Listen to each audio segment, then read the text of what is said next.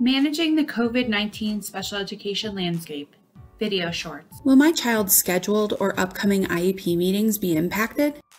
What do we know? What questions do we still have? What resources are available if viewers have more questions or want more information or want to be updated? Hi, my name is Callie, and I'm an advocate with the Arc of Aurora. Today's topic is, will my child's upcoming or scheduled IEP meetings be impacted by the school closures? Here's what we know. As of now, there have been no changes to IEP timelines or deadlines. That means that annual IEPs still need to be completed by their yearly deadline. IEP reevaluations still need to be completed within 60 days of you signing a consent form. And that means that initial testing needs to be done within 60 days of a consent form and an IEP written within 90 days.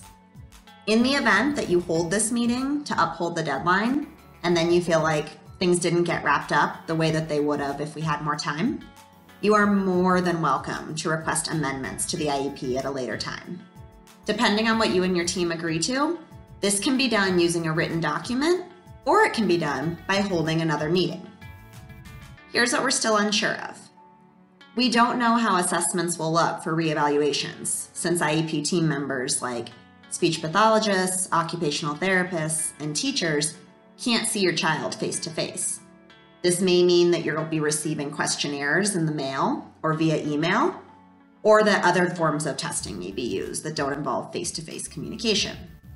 We also don't know how the meetings themselves will be held. Depending on what you, your team, and your child all agree to, the meeting may be held via video conference, like with a format such as Zoom, or over the phone.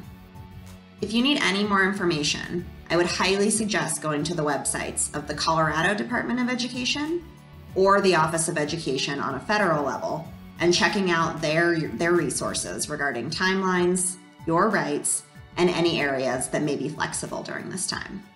As always, reach out to your special education case manager, your building administrator, or your ARC advocate if you need anything at all or have questions. Thanks so much for watching. Stay tuned for more from the Arc of Aurora, and be sure to follow us on social media. Stay tuned for more information on how the COVID crisis may impact your family member's special education, or reach out to your Arc of Aurora advocate at 720-213-1420. We are here to help.